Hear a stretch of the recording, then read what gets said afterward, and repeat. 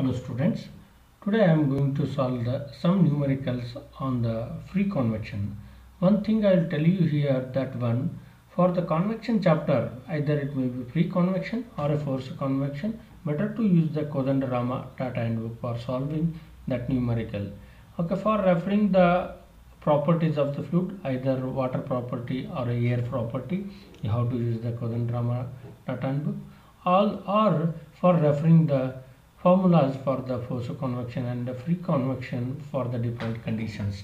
Okay, here the first numerical that I will take, that is a thin 80 centimeter long and 8 centimeter wide horizontal plate is maintained at a temperature of 130 degrees Celsius in a large tank full of water at 70 degrees Celsius.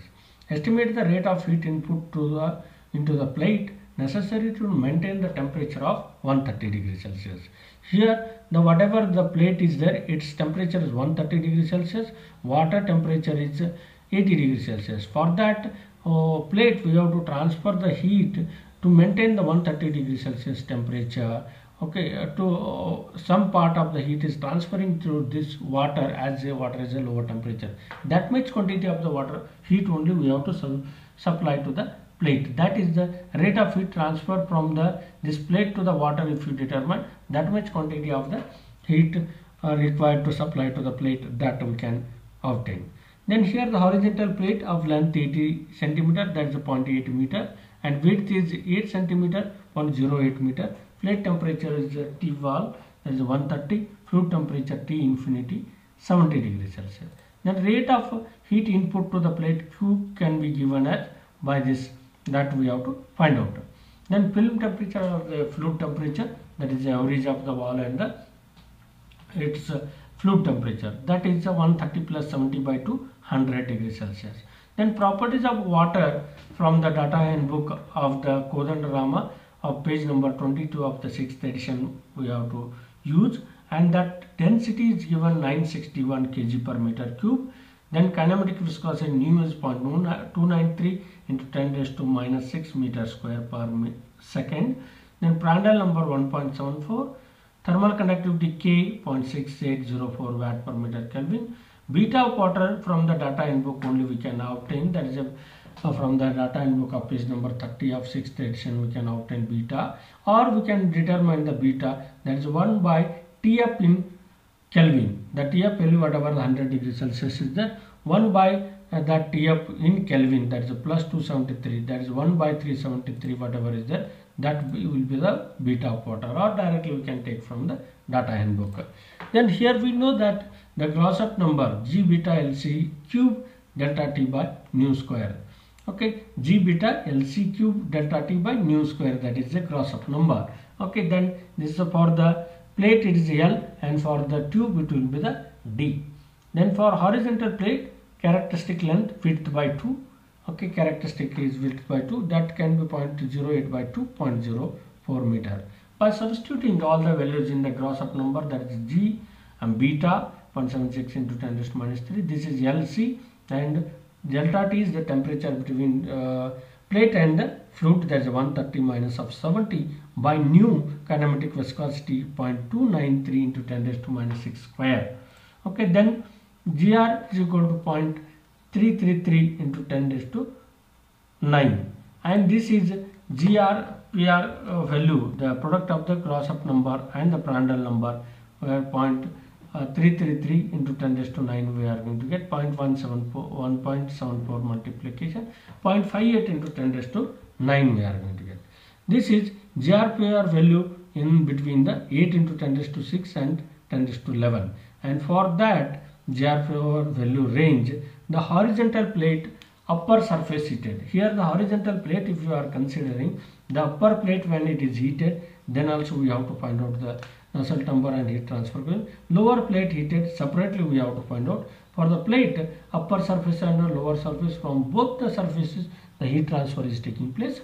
For the upper surface separately we will take that is a heat transfer coefficient. Then for the lower surface heated, the heat transfer coefficient separately we will find out. Then from that the total heat transfer we will find, and that is the heat input required. Then this is for this range, the Nusselt number we are going to get Nusselt number is equal to 0.15 GRPR raised to 333. Page number 136 of that Kodandarama book. Page number 136 here, upper surface cooled, okay, this one, and horizontal surface, heated surface of at constant, upper surface cooled, and this is a horizontal plate, upper surface heated or lower surface cooled. Okay, this is one 135 only here. For that one, GRPR is between 8 into 10 raised to 6 and between the 10 raised to 11. And for that 0.15 GRPR raised to 0.333 we got here. That is 0.15 GRPR raised to 0.333. That is upper surface heated or a lower surface cooled. And any one is mentioned, that is one and same. Then Nusselt number we got here 124.25. And from that Nusselt number we know that N is equal to HULC by K. And HU we have to find this one by substituting LC, NU and K. HU we got to 113.49 watt per meter square Kelvin. Then heat transfer coefficient for upper surface heated, that we got here. This one 113.49 watt per meter square Kelvin. For horizontal plate, lower surface heated or upper surface cooled. And for that one, from the data handbook of page number 137, we got here N is equal to 0.27 GRPR is to 0.25. Okay, here that is page number 136. Actually, it is upper surface cooled or a lower surface heated. For that, 10 raised to 5 to 10 raised to 11 between that range, N is equal to 0.27 GRPR is to 0.25. That value we have used here. Okay. Then from that Nusselt number 1 we are going to write, because already one Nusselt number already we have find out for the upper surface heated. Okay. Then from this one Nusselt number 1, that is H1 LC by K. That H1 we have to find for the lower surface heated 715.44 watt per meter square Kelvin. And heat transfer coefficient for lower surface heated will be H1 is equal to 715.44 watt per meter square Kelvin. Then the total heat transfer or a total heat input required for the plate Q is equal to both the heat transfer coefficient, addition of the both the heat transfer coefficient HU plus H1 A delta T HU plus H1 WL, this one area is a width into length, temperature difference, wall and the fluid temperature difference. Addition of this one, the 213.49 plus of 71.44 into width is 0.08 and length is 0.8, temperature 130 minus of 70. That 10.86 into 10 raised to 3 watt the heat transfer, or a 10.86 kilowatt of the heat input for the plate is required to maintain the 130 degrees Celsius temperature. Then second one numerical I will take here, that is a vertical pipe 80 mm diameter and 2 mm height is maintained at a constant temperature of 120 degrees Celsius. The pipe is surrounded by still atmospheric air at 30 degrees Celsius. Find heat loss by natural convection. Okay, here by the natural convection it is mentioned. Otherwise, if the velocity is not given, we have to understand that one. This is the natural convection problem. And for that vertical pipe diameter is given 0.08 and its height is given. Length for the vertical plate, the length only we have to consider here. And for surface temperature is TS 120 and air temperature is 30 degrees. Heat loss we have to find out for that. For finding the properties, we need to find the film temperature or a fluid temperature, mean temperature we have to take that one. TW plus T infinity by 2, 120 plus 30 by 2 is 75 degrees Celsius. Properties of air, okay, the properties of air here, not water, 75 degrees Celsius properties we have to, from the data handbook we have to find this properties of the air. 1.0145 kg per meter cube, nu is 25.55 to 10 raised to minus 6 meter square per second, Fresnel number 0.693 and K 30.06 into 10 raised to minus 3 watt per meter Kelvin. Already I told you that one beta can be calculated as the 1 by film temperature in Kelvin. Okay, film temperature here 75 degrees Celsius and the film temperature in Kelvin, okay, that is 1 by 75 plus 273. That we are going to get 2.87 into 10 raised to minus 3 Kelvin per Kelvin or Kelvin raised to minus 1. Also we know that gross-up number can be given as G beta L cube delta T by nu square. Substituting all the values, G is 9.81 and beta is 2.87 to 10 raised to minus 3 and length is 0.08 cube, that is vertical length we have to take here, that's 0.08 cube, and temperature difference is the surface temperature minus wall temperature 120 minus of the air temperature 30, and nu is 20.55 into 10 raised to minus 6 square, and from that the gross up number we got 4.8 into 10 raised to 10, and JRPR product if you take 4.8 into 10 raised to 10 to 0.693, JRPR value is equal to 3.32 into 10 raised to 10 we got. Since JRPR is greater than 10 raised to 9, for the pre-convection JRPR greater than 10 raised to 9, the turbulent flow we are going to get.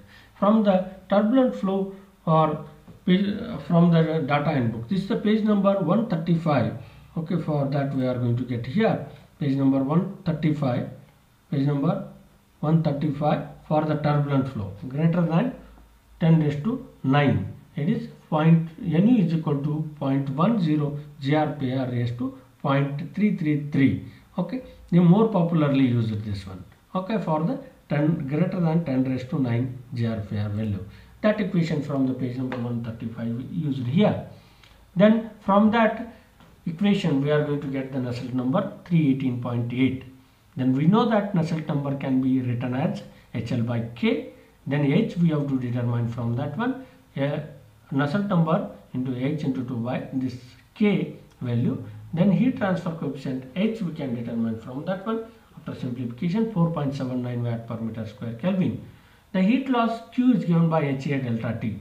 H into surface area of the vertical tube, that is a pi dl. Pi dl Ts minus 3 infinity. Okay, H is 4.79, pi diameter is given. Okay, pi D is 2, L is 0.08 meter. Okay, then that one we have taken. Then 120 minus of this temperature difference.